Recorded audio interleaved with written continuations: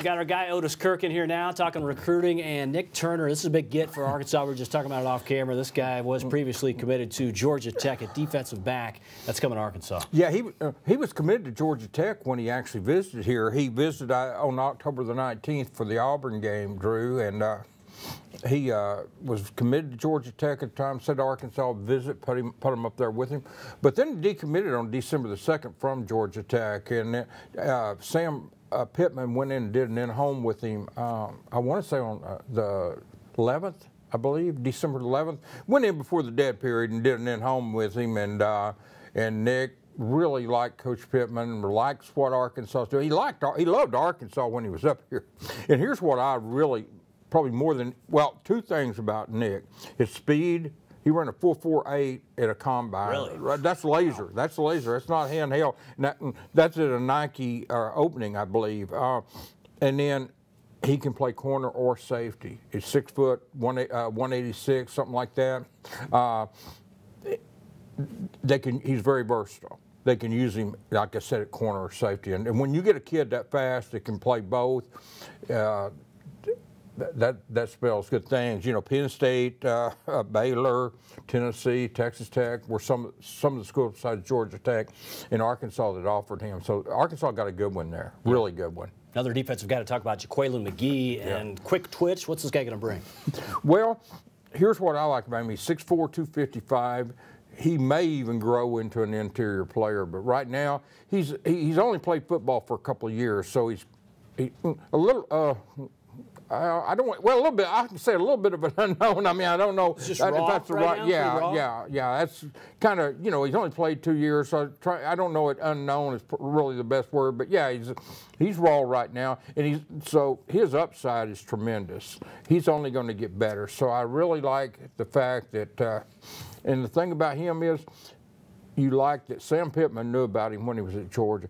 Sam goes in there and he was one of the first offers for Arkansas when Sam got to Arkansas. He remembered him from, you know, knowing him in high school.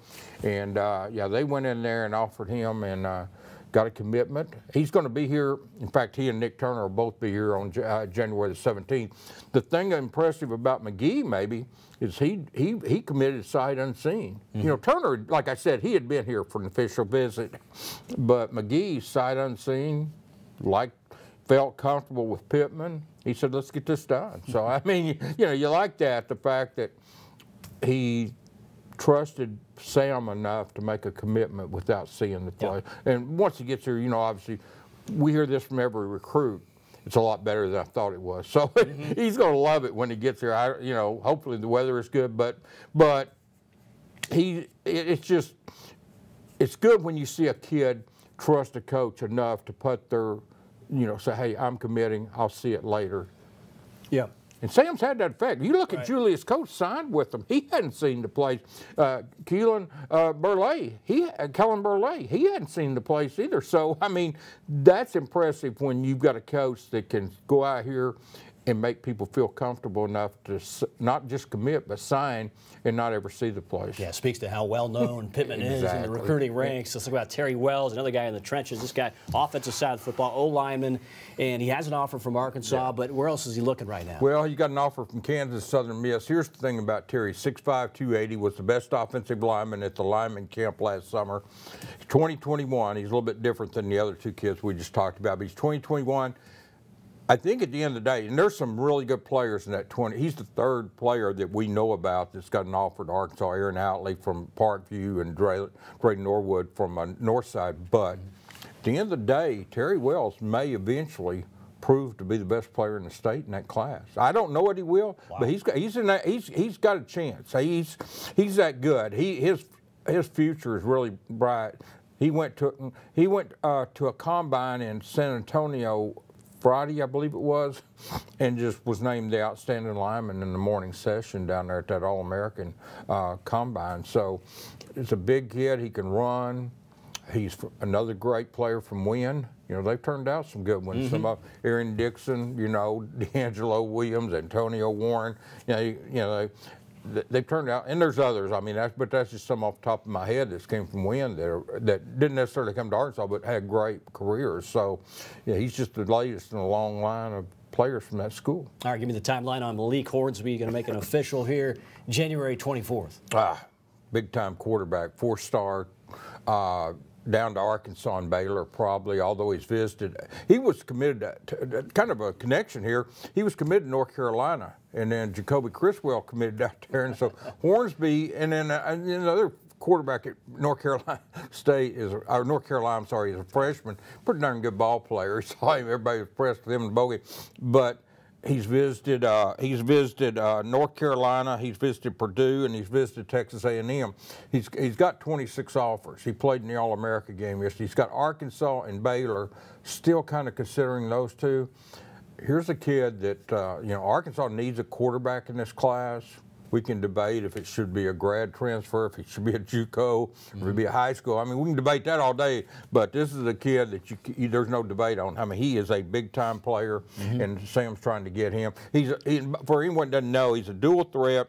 He's got roughly 3,900 yards of total offense this year. He passed for 2,320, rushed for 1,582. Wow. So those are staggering. And led his team to the state championship game, if I'm not mistaken. He's from Missouri City, Fort Bend Marshall. If I'm not mistaken, I think they got beat in the finals. But he led them there, and he's a big-time quarterback. So that's the kind of quarterback that you want to get in this program, the dual threat. And that's what I like about it. They're recruiting to what they're going to do, not taking, pro passer and trying to make a dual threat. By need. Yeah. Yeah. Yep. All right, let's talk about 3 guys in particular that were committed at one time. Right. Alan Horace, Brendan Frazier, Savion Williams. We know Horace is a name that's really been mentioned out there a lot, and you kind of mentioned it off camera as well. They got to get another tight end. Yeah, they've got 2 scholarship tight ends over there, and Kern will be a senior, and Hudson will be a redshirt freshman, Hudson Henry, and that's it. That's all they've got on scholarship over there. And then, they had 3 or 4 leave, some seniors and 1 grad transfer with Grayson Gunter. Yeah, but they've got to get some. And these are kids that were committed at one time, set up and had visited, but now they're going to visit again. Horace and Savion will be here on the 17th, and Brandon will be here on the 24th. Brandon's looking hard at Auburn, Alabama, Arkansas. Horace is looking, pretty hard at Maryland, Texas, San Antonio, and Arkansas. Arkansas, of course, Texas, San Antonio is where Jeff and Barry are at. Right. He was really close to them, so that may be tough. And then Savion, he's got Ole Miss, Washington State, Kansas. There's been a bunch of schools come in on him, and some of those had offered beforehand, but Arkansas is trying to get him back in. You probably feel a little bit better about him maybe than you do the others, simply because Arkansas kept step, and that was the coach that recruited him. Right. Now, I mean, Traylor obviously in East Texas played a role in it, but his position coach is still here, whereas, like I said, with Lunny and Traylor, Lunny's, they're in San Antonio, so that may make it tougher on the tight ends. But whether it's those 2 kids or someone else, Drew, they've got to find at least 1 tight end in this class, and probably 2, to be honest with you.